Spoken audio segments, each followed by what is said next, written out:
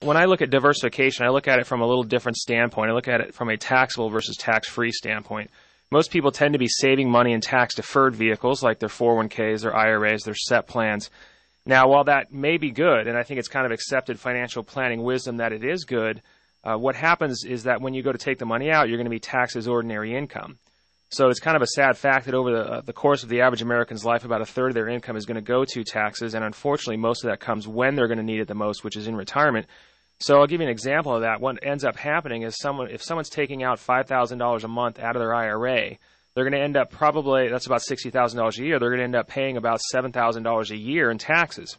So over the course of retirement, that's about $140,000 of their wealth that gets transferred to the IRS. So if the taxes aren't bad enough, it's also the interest that they could have earned on that money that they have now lost. So when you kind of add up the interest they could have earned, even a 5% rate of return, plus the money they paid to the IRS in taxes, that's about $250,000 or pretty close to that you would transfer to the IRS over that 20-year time frame. So now back to where it comes to contributing to your IRAs and your 401ks, I sometimes wonder if that's just one of those things that's been repeated so many times that everyone thinks it's true and no one ever really checks the math. Because when you add it up, you go, wait a second, did I really save that much money in taxes by taking that little tax deduction up front like I did in my 401k or my SEP plan or my IRA and then paying taxes on that entire amount when it grows later on?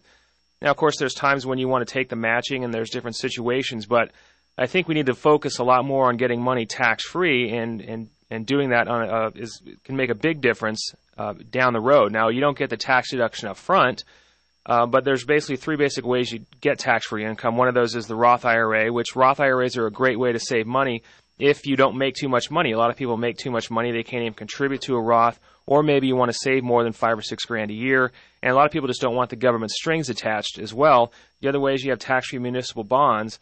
Nothing wrong with tax-free municipal bonds, but they just haven't averaged that well over the last 10 years, talking about 3%.